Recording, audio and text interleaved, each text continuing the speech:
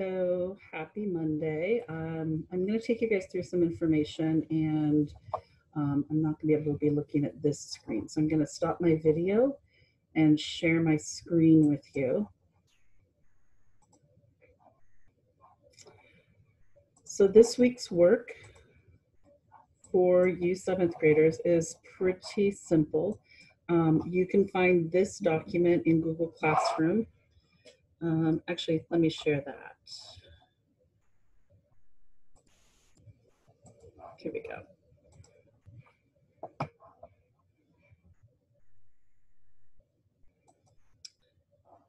That was not what I wanted to share. Let's try that again. Okay.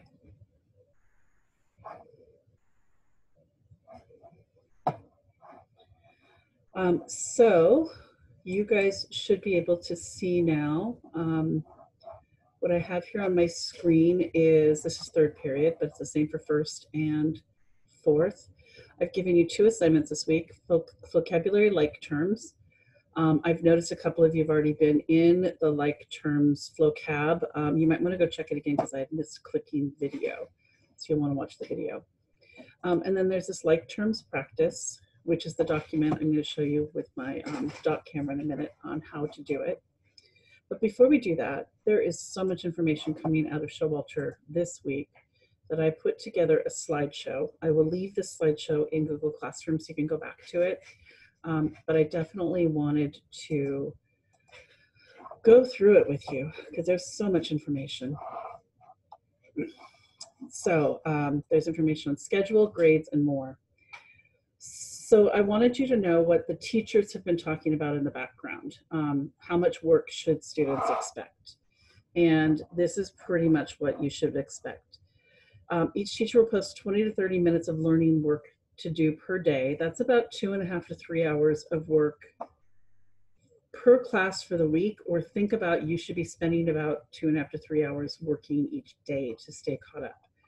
Let your teachers know if you can't get the work done in that amount of time.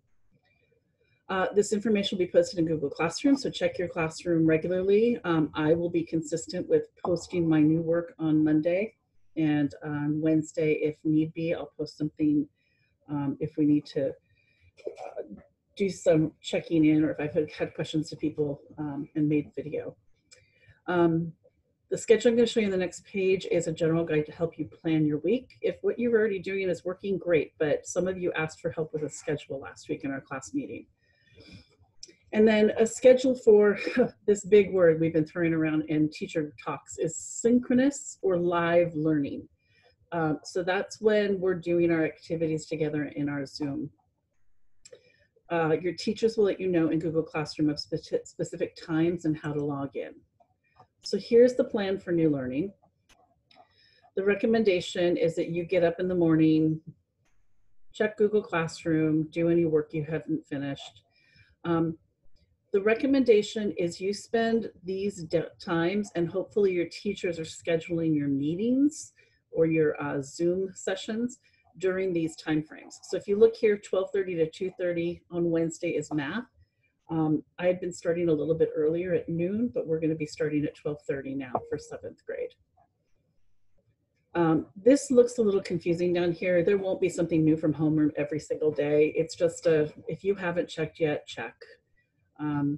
As you wrap up your day, check and see if anything new has been posted so you can get it in your head what you need to do the next day. So basically with grades, what you had at the end of 3rd quarter is what you still have. Your grade can't drop, but it can go up. So if you want to go back and redo any work you've done in the past that you didn't like the grade, or if you had it missing, you can go and redo it. And participation is going to potentially increase grades for you. So if you were a student who had a C at the end of 3rd quarter, doing the work I'm posting every week is going to improve that grade.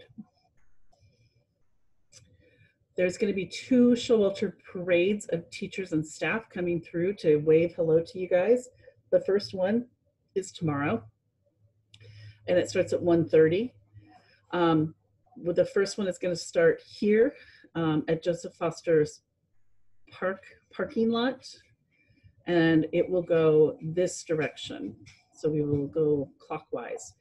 And then after that, we will go and start at the end of the Tukwila Community Center parking lot and be down in the Allentown area.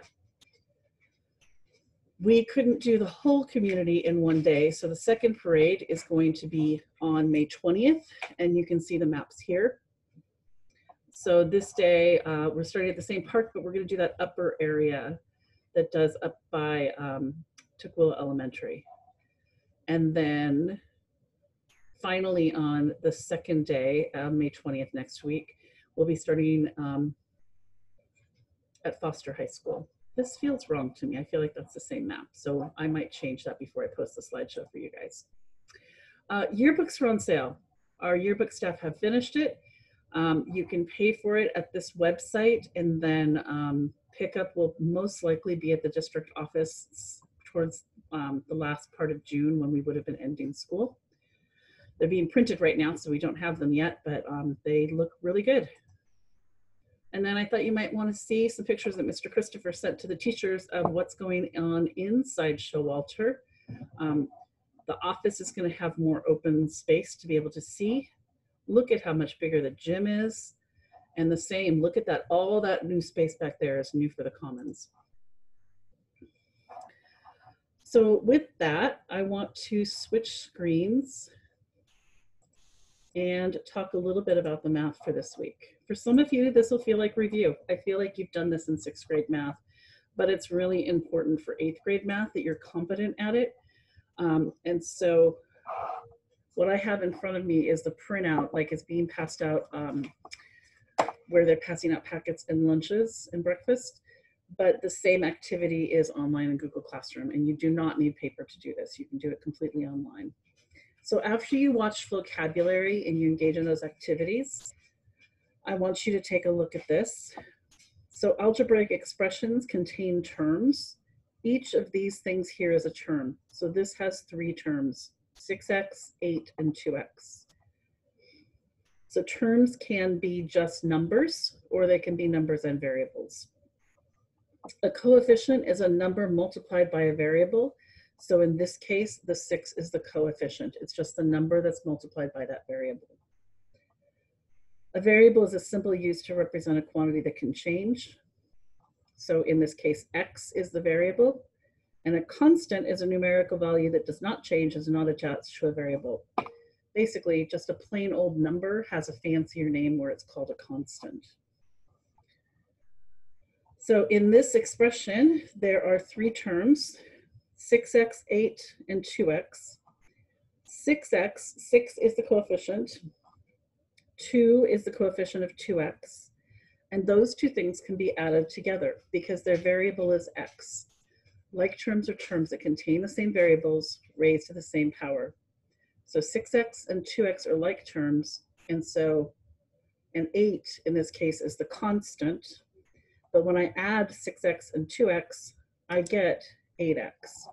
So this expression could be rewritten as 8x plus 8. So some confusion happens. People want to make equal signs, and algebraic expressions don't have an equal sign. Equations have an equal sign. That's what equa in equation stands for. It stands for the equal part of it. Okay. So this page on Google Classroom is in color. I don't have a color printer at home, so mine is not in color. Color is really helpful when you're working on these things because you can use color to help you identify like terms. So when I look up here at this, 5x and negative 2x are the same because they both have just a regular x. 4 and 2 are the same because they're constants. They're just regular numbers. And then negative 3y is its own. So I use color on this to show this stays the same because it has no other like term. But 5x and negative 2x were combined, and we took the 5 and the negative 2 and we got 3 because 5 minus 2 is 3. So 5x minus 2x is 3x. And then the constants also got combined. 4 and 2 were added to give us 6. So with that, I want us to do a little guided practice together. I have 8m, and I see another variable m here. Notice when I do that circling, I'm keeping that positive sign. This says negative g, and this is positive 13g, and that leaves the 8, or negative 8, all by itself. So I'm going to combine these like terms, 8m plus 3m plus 13g minus g minus 8. So what I've done here is I've taken the 2 that I put in green and put them together. That's the combining like terms. That's where that phrase comes from. There's my blue ones and my pink one. 8 and 3 are 11, so this becomes 11m. 13g minus g, well, there's an invisible 1 there. Whenever you have a variable with nothing in front of it, there's a 1 there. So 13 minus 1 is going to give us plus 12g minus 8. So just to add to the color coding to keep this clear, this is what we've ended up with. So I'm moving on to the second guided practice. I get 4b plus b. Now this has an AB, but AB is not the same as just B. So this is a separate term. And it doesn't have any like terms in this expression, but plus 3 and plus 1 are like terms. So I'm going to have 4b plus b, which really is an invisible 1b, plus 4ab plus 3 minus 1. Like terms,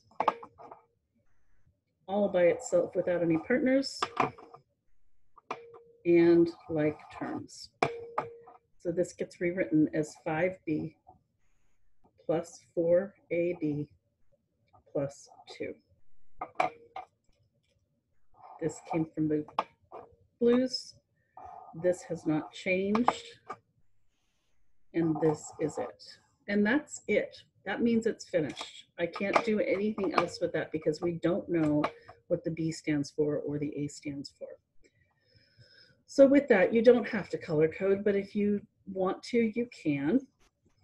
I would like to see you show me the solutions to these expressions, like how can you combine like terms there?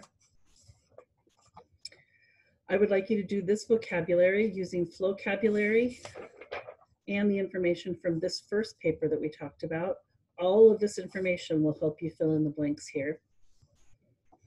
And then finally, you're going to tell me if these are like terms or unlike terms in this box. And that'll let me know what we need to work on for next week. So let me know if you have any other questions. And I will see you guys on Wednesday, hopefully at our class meeting.